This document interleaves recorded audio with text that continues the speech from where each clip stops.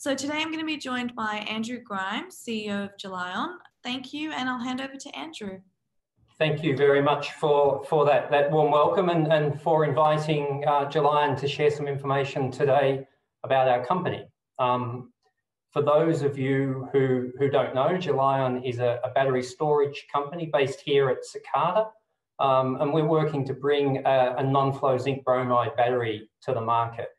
We spun out of Sydney University in 2015 and we've raised about $20 million so far from our investors to help develop our product. I'm the CEO of the company and I'm joined here today by... Hi, I'm Zainab, currently R&D manager in Gelion. All right. So as I said, Gelion was spun out of Sydney Uni back in 2015. Professor Thomas Mushmeyer had some chemistry that was very, very interesting in the laboratory, and a company was established 5 years ago now. We've been here at Cicada for about 18 months. You can see on the screen there on your right-hand side some of the developments of our batteries from the very unusual days back in 2014 through to something that looks more or less like a car battery in size and shape now. On the main photo there just shows some of our test chemists working to test our batteries. Why are we doing this? The main reason driving this company is the growth of global energy requirements. As the world moves away from fossil fuels, we need to provide more and more energy storage. And you can see from this has been growing at an incredible rate. When you consider that the world's entire battery storage would only power our needs for less than a minute, you get a bit of an idea of the potential of this market. Everybody here knows lithium batteries. They're in your phone, they're in your laptops, and more they're in large-scale power storage. But lithium ion has got some issues, particularly around its supply chain. Some of its raw materials are very limited, and some of them come from countries with difficult human rights records. You also probably know lead acid. These batteries are in your car, and if anybody has ever run their car battery flat, you'll know some of the problems with lead acid. They're very easily killed, they're very heavy, and they're not so robust. So one of the great things about our batteries, they're 100% usable. You can run them down to flat with no issues, and they can be brought back up and run very happily. It's a great thing, whereas some of our competitors, as you can see, the capacity that they state isn't really the capacity that is available. So our batteries, they have some unique advantages. As I said, they're 100% dischargeable to 0 volts, fully recyclable. We don't use toxic raw materials, and our raw materials are widely available and safe to operate across a wide range of conditions. We think that gives us a unique advantage, and as we continue to develop the products, will be our selling point. Where we see our market primarily is, as I said before, the growing stationary energy storage. So some of you may have seen our product, our light benches at Sydney Uni. There was a lot of publicity about that, and you can see on the left-hand side, we installed 6 of those in Sydney University. But beyond that, some of the typical applications are things like mobile desalination, pumping units, and then as our products mature, moving into the solar farms, supporting the wind farms and that sort of thing. In terms of the team here, I know a lot of you are interested in that side of it. We've got a relatively small team, but growing. We've got 25 staff. This is a photo taken of us recently at Cicada. It's a very mixed staff. You've got old timers like myself who have been around for 25 plus years, down to people who have just graduated. So it's a very diverse team. It's not just scientists and engineers. We have admin people, we have business development development people. There's a couple open positions with the company at the moment in business development and battery testing. The company, for a fairly small company, we've been in the news a lot, and it's been really heartening that, you know, we recently, our founder, you can see there, Professor Mushmeyer, won the Prime Minister's Award only 2 weeks ago for innovation. But we've also been appearing on TV and on the news, and it's great to be able to get that sort of publicity for a small company to get recognised both here and overseas. It's very early days for us, obviously. There's a lot of work for us to do to bring our product to the market, but it's an exciting time to be working at Gelion, and we have a great team here, and we're very excited to be facing the challenges of the future.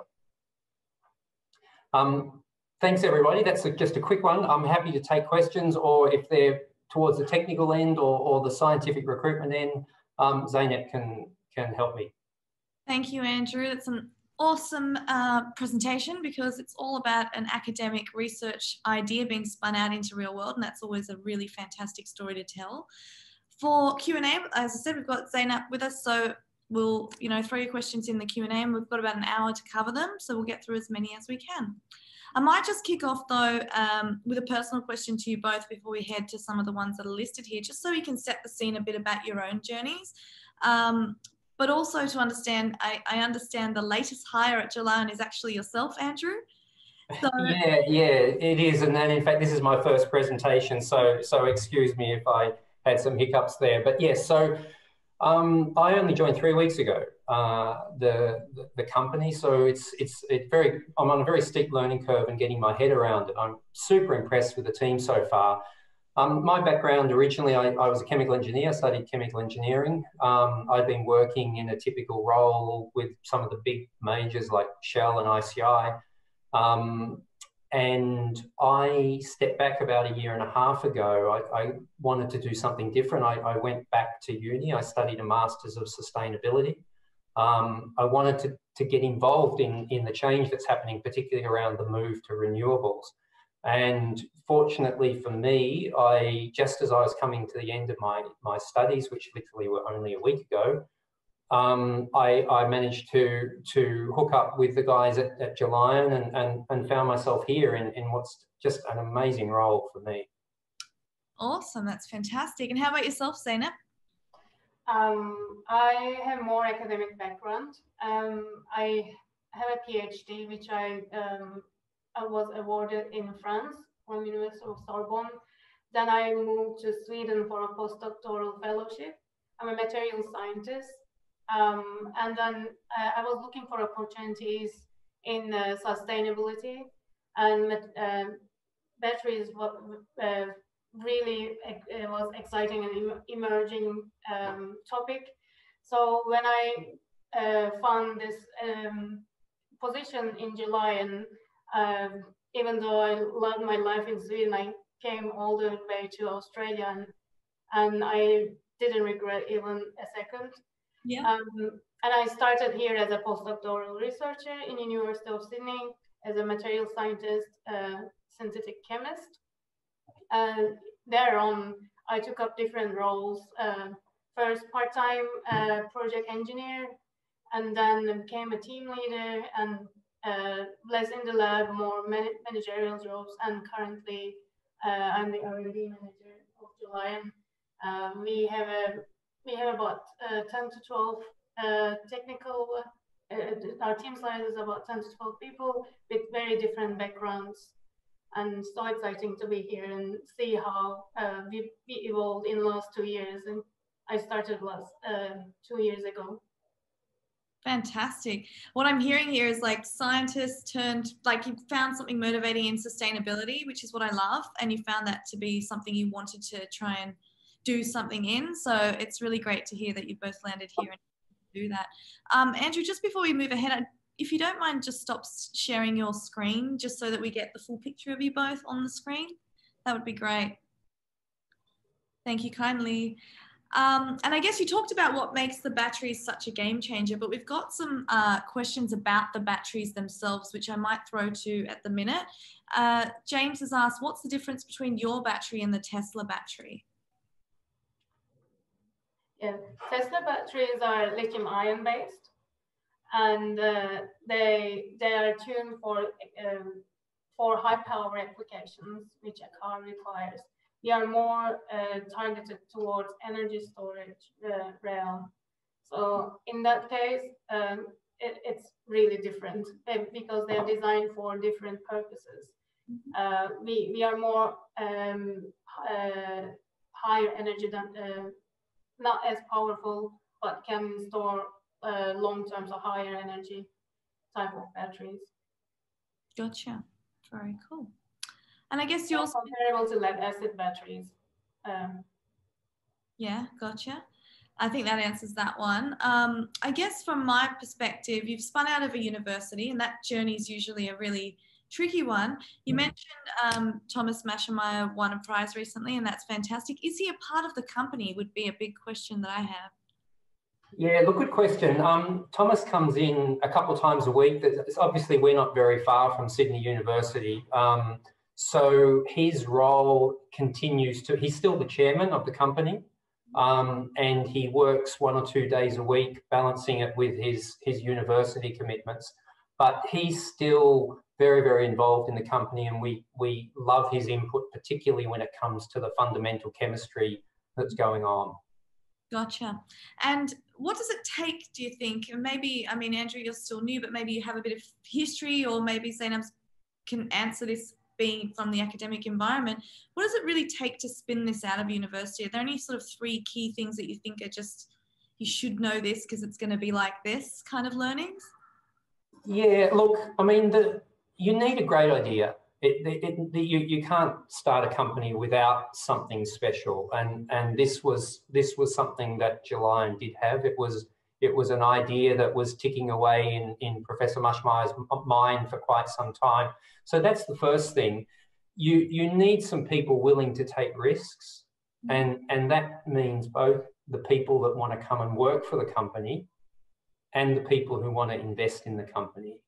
And I think those are the 2 things that have really made Gelion a success. It's a great idea, some really fundamental, innovative chemistry that we've patented and is behind our product. But secondly, employees who are super motivated and super committed and willing to take a risk, and investors who are really, really supportive and willing to take a risk. So hopefully we reward them both.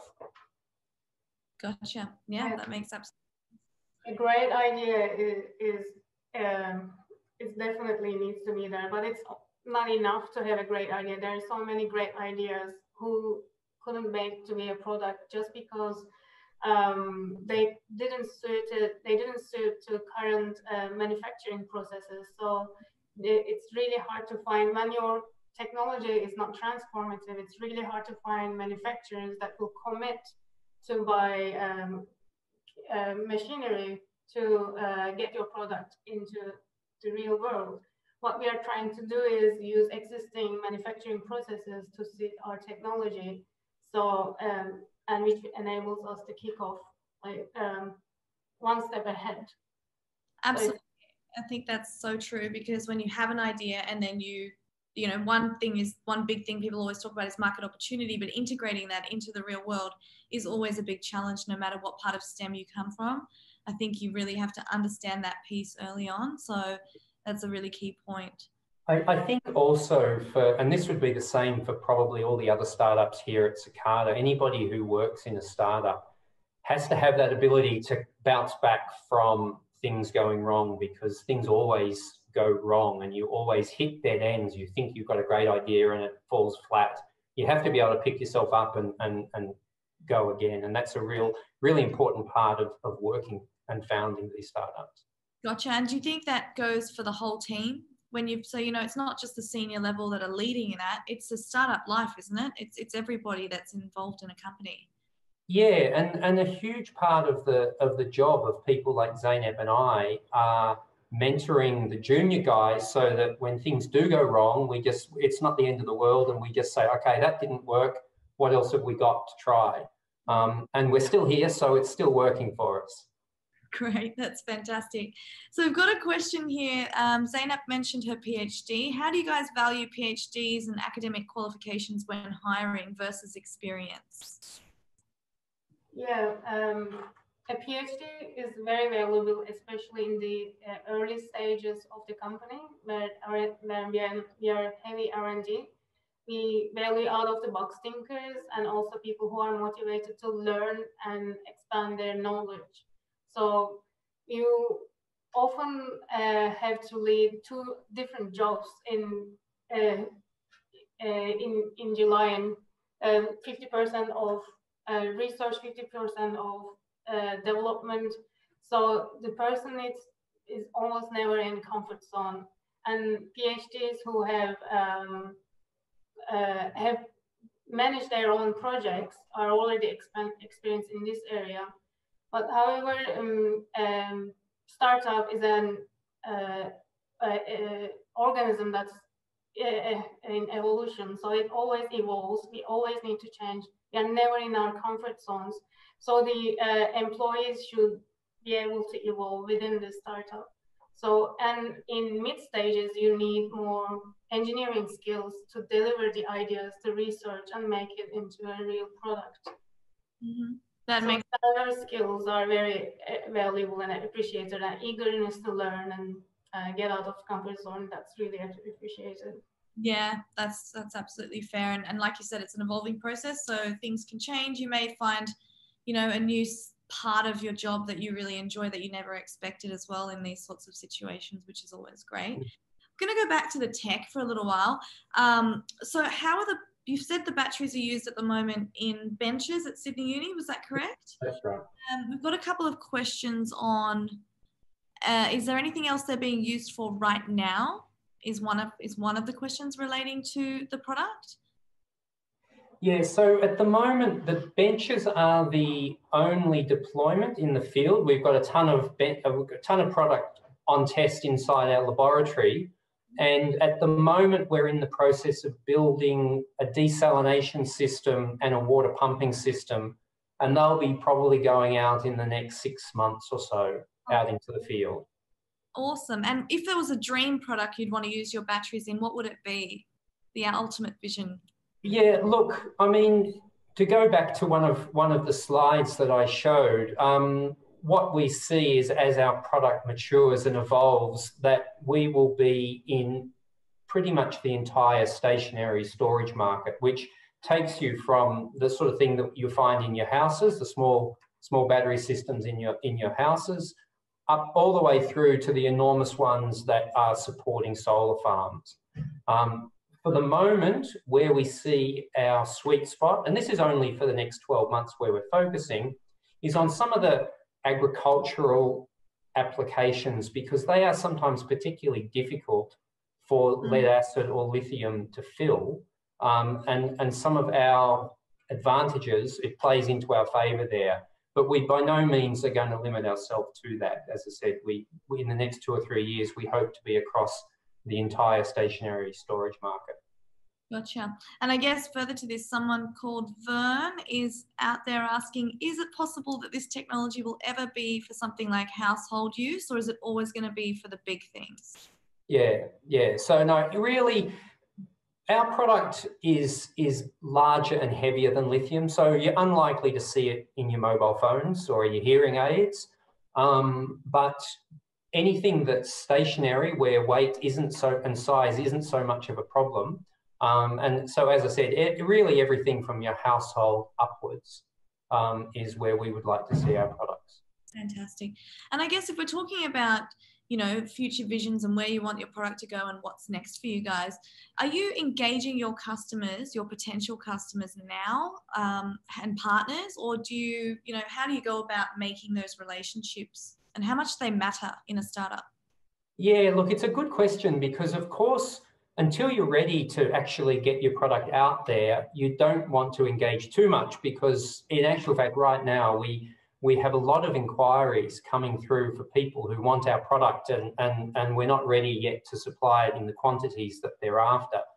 But having said that, we have to be engaging the market because we have to know exactly what it is that they want and make sure that our development path meets what the market needs. And so it's a little bit of a balancing act, I have to say, but we've got a lot of close partners who, when we need to, we can lean on them, work on them with deployments bigger and bigger. So as we grow, we'll just start engaging more and more with the market. And what do you think those partners are looking for? Because somebody's asked here, how much testing has the battery gone through to make sure it's safe? Is that something, you know, people want to see? What sort of data are they looking for you to take this on commercially, I suppose? Yeah. So look, what they're looking for is obviously price. Everybody wants to know about price. They're wanting to know about long-term performance. So after how many cycles do you lose how many % of your capacity? They certainly want to know about safety, what happens in a fire, what happens if it gets pierced by a nail or a forklift tine or something like that.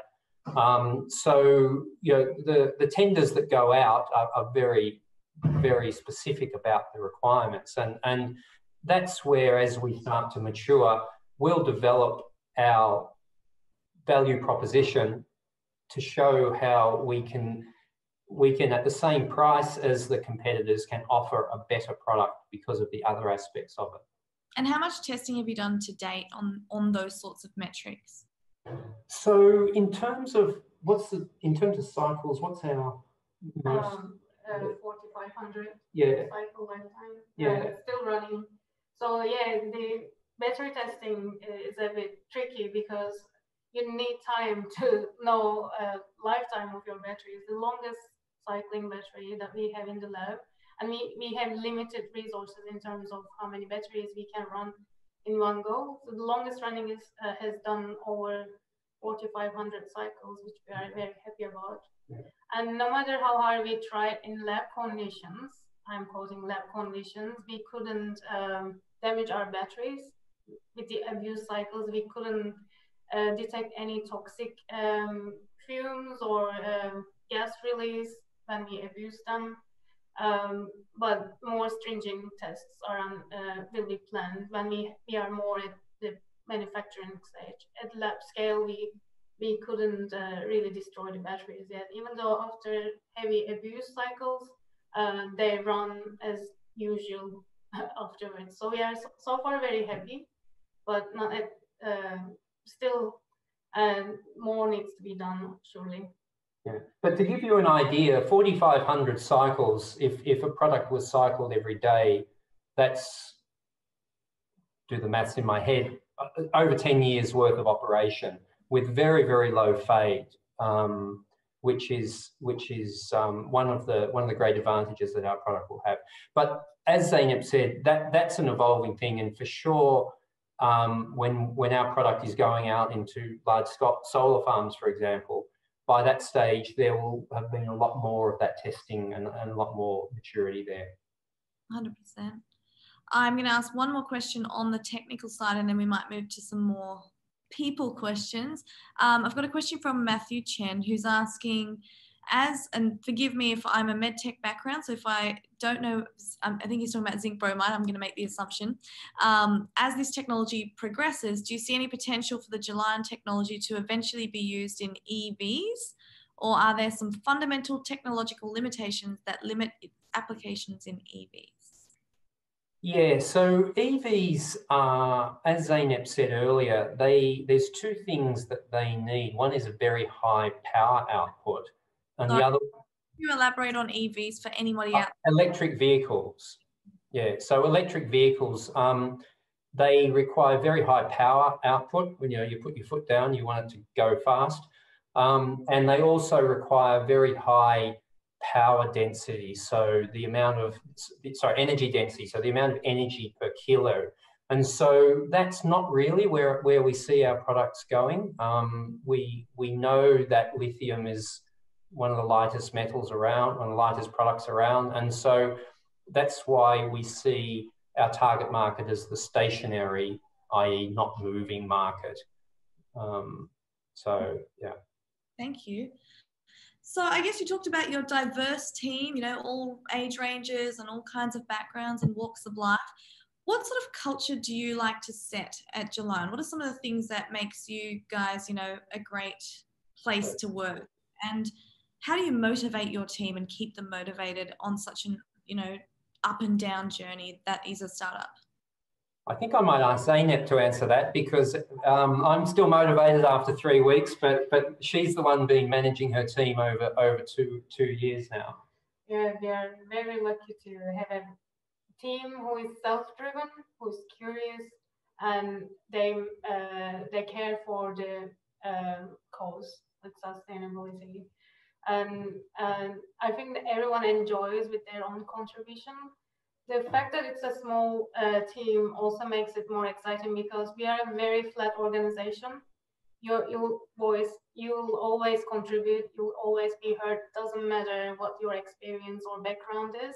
So everyone is contributing. I think that's what increases satisfaction, in spite of all the other strict deadlines or limited resources, which is inherent to startups.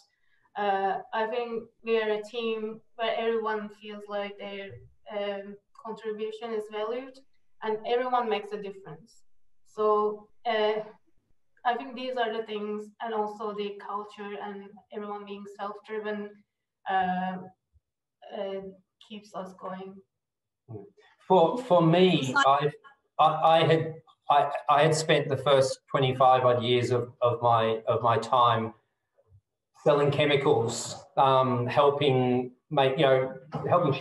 create shareholder value, and for me, the chance to come and work for a company like Gelion that is really trying to help the world transition away from fossil fuels, it somehow feels like a much bigger goal, much loftier ambition, I think. Gotcha. And so that's what probably drove you to take on this role? Absolutely. Yeah, and I think, I don't know, I forgot I was going to say something and I've lost it, but that's okay. I can move on to something else. We've got Samantha here saying, what are some of the tips for interviews for grads going for their first job with you, in particular with Gelion? Wow, that's a good question. Maybe I'll answer, and then Zainab can add something to that. I think we hinted on some of the things before, that we need people to be self-starting. We need people who are resilient, so that if they try something and it doesn't work, that doesn't get them down. They get up the next day and we try something else.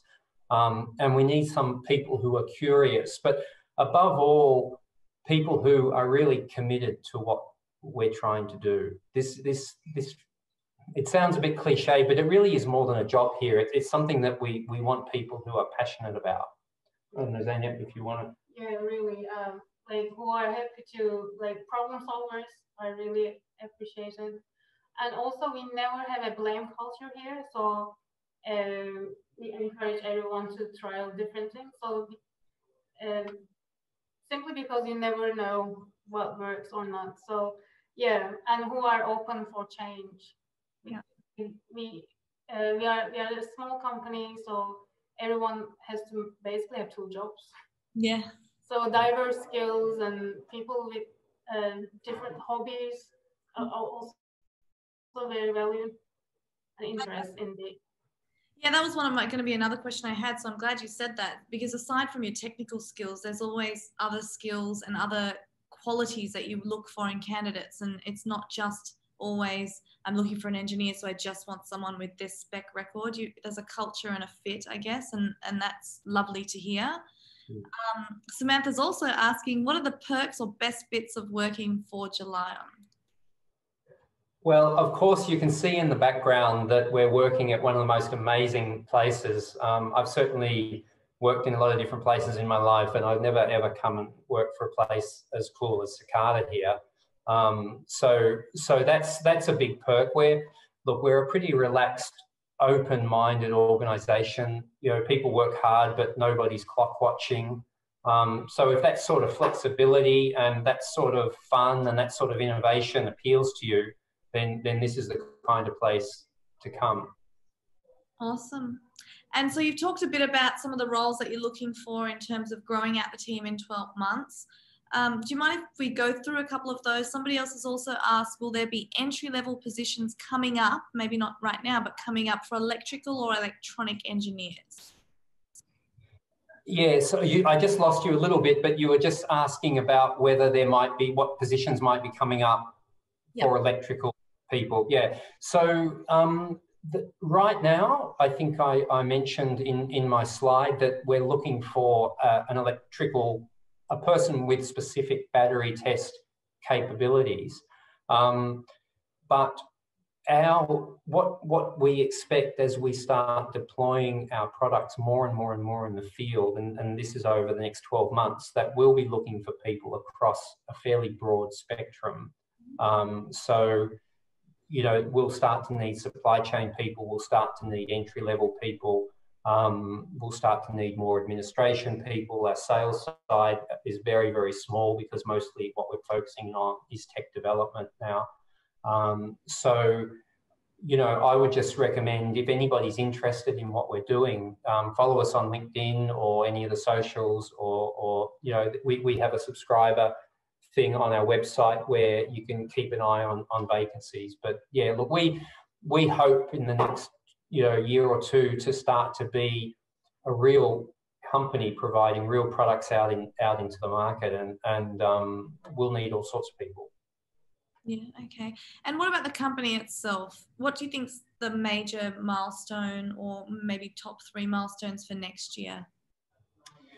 Yeah, so we have got 2 relationships with manufacturing partners, one in Australia and one overseas, and we expect small-scale production to start probably early 2021. And that's a huge thing for us because that moves us out of hand-assembled product in the laboratory that we carefully put out into the field to sort of, I won't say large-scale manufacturing, but certainly mid-scale manufacturing. And it also helps us drive our costs down as we start to make it. We can refine that process. So that's probably the biggest milestone for us. We had a little bit of a COVID interruption. It's very difficult to engage internationally while you can't travel.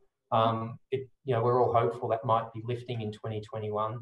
But even despite that, we've made big steps, and that's probably one of the biggest milestones, is that move towards a manufactured product, working with manufacturing partners. Gotcha. I think we've answered all of these, and we've talked about growth and skills. Is there anyone on the team that's sort of, you know, you didn't expect them from their skill set to end up on the team, or has everyone come from backgrounds that you kind of expect? Yeah, actually, yeah, we have people from very different backgrounds. I myself was a material scientist, and I think it's a surprise that I'm here, but I'm so happy to be here. We even have people from biology backgrounds. Yeah, our production guy was making washing machines. So, you know, I don't know if that's a typical step from making washing machines to making batteries, but yeah, some people are quite an obvious step, like they've come from, you know, electrochemistry PhDs into the company, but some are a bit bigger step, and you know, one of our key guys was an electrician, and he's now working, putting our systems together. So yeah, there's no problem with making it a jump as long as you've got the mindset to be flexible about it. Gotcha. And do you have any advice generally for people? Oh, hold on, we've got another question. Well, I'll ask this one first. Do you have any advice for generally people out there? I mean, this is a STEM Expo, you know, personal advice for them with regards to, you know, hunting for a job or just being at the front of the pack, or anything that you think they should, you know, knowledge from your own experience that you'd like to impart? Yeah, look, the thing that I would say is and I know everybody's heard this before, but so many jobs are not found on Seek. You know, then or whatever the job boards are. There's so many opportunities, and my case is one. You know, it came from a coffee discussion with a guy that I hadn't caught up with for a while, and I said, "Hey, why don't we catch up for a coffee?" And the next thing I knew, there was an opportunity for me to come and work for Gelion, and so I would really strongly recommend even these sort of discussions today. You know, some of them might not lead to something, but don't just sit at home looking at the ads. Get out there, get online, go to any of the expos, come to Cicada, talk to people, and just get your network out there, because there really are a lot of opportunities that come through that method. That's golden advice. I always encourage people to also step outside the comfort zone of academia. If they're in academia and they want to get somewhere else, you actually have to go to conferences and mixes outside of the ones that you're used to. And I think that just hit the nail on the head there. Zainab, how about yourself? Anything personal you'd like to impart on people out there? Even doing things for self-education can lead to places where you never thought would end up with. So just be concentrated on things that they have personal interest on, and then they will be noticed. That's what I think as well. Yeah, I 100% back that too. Multi-skilling yourself and knowing what you love and what you're good at. That's how you're going to hit the aces, right? Is that even a saying, hit the aces? No, I think that's up. But the other thing is, you know, I mean, Zainab and I, we're sort of midway through our careers, or I've been around for a while. Not to be scared. I mean, when you're young, you sometimes lack that confidence. Think, oh, I can't go and ask that guy. He looks older than me or more senior. Actually, we would love to hear from people. You know, if really, we're just normal people, and there's nothing to be scared of. It's really. I do remember when I was just graduated, how I'd look at the senior guys in the organisation and think, oh, they know stuff. They're, you know, scary. They're unapproachable. But come and talk to us. You know, get online, link up with us on LinkedIn, whatever. Just get yourself out there. That's very good advice, and lovely to hear that you're open to that sort of thing, because it makes a big difference when you're starting off. Marcos has asked a question here. Is there a story behind the name Endure for the battery? Endure means because it's very resilient. It doesn't catch fire, and it's not high power, but high energy type of battery. That's why, hence the name Endure. Makes sense. Why don't we talk about Gelion while we're at it as well then?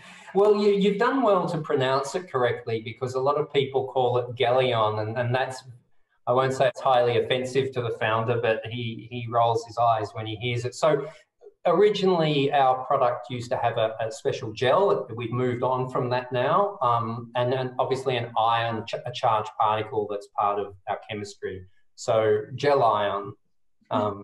That's where we came from. Fantastic. EJ has asked if there are possibilities to do internships with you guys. Absolutely. We have got, from time to time, the need for short-term work. And when interns come past, we always have a chat. I think Zainab was interviewing one the other day. So if you think you've got some skills and this is interesting, get in touch. And if there's something that we have that is a relatively self-contained short-term project, then we'd love to hear from you. Awesome. And Saya or Saja, I'm sorry if I've got it wrong. How long do you think the batteries in the Sydney Uni benches will last? That's a good question. We're monitoring those guys every single day, and we are hopeful that they will continue to go until our next generation is ready. We're actually making our next generation, and that was always the intention with the Sydney Uni benches, that we would, as we make more and more iterations of our batteries, we'll swap out the old ones and put the new ones in. And so at the moment, we watch them like a hawk, and we work to keep them going. And look, we'll be honest, they're certainly not ready for commercial deployments, because our engineers work to keep them going and to provide test data back to our group here. But we certainly hope that as we swap in the later and later generations, eventually the generation that will be in there will be something we can just set and forget. Yeah, your product is always way behind your research. So the product is out there, we already improved it, hence there will be iterations. Absolutely. It's always, so when you build something, it's never just the end, it's always an ongoing thing. And you also have to stay ahead of the curve in terms of competition and all the other things that are changing in the landscape. So that's right. Pretty important. Well, I can't see any more questions, and I've actually gone through all of mine. So it is okay to wrap up if we would like to. If there's anything else either of you would like to add, feel free. No, look, I think we've covered everything. I'd just like to say thanks again for the opportunity. It was really great to be able to do this and to hear the questions that are out there. No, I'd like to thank you both for joining us and everyone that tuned in today. We really appreciate especially your time, those at Gelion. And I'd like to say a big thank you and shout out to our event sponsor, the City of Sydney, and our event partner, South Everleigh.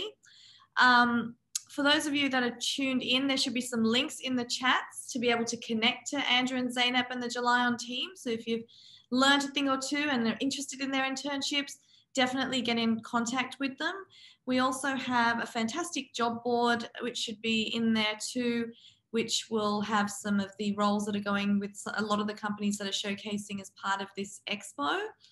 There is another week, the last week, I should say, of Ask Me Anything sessions next week with some deep tech companies who are also looking to hire and in different spaces. So please register, don't forget to. And we also have the massive showcase on December 17th. So for all the interested people out there, register now and we hope to see you then. And I'd like to thank you all for joining me today. Thank you.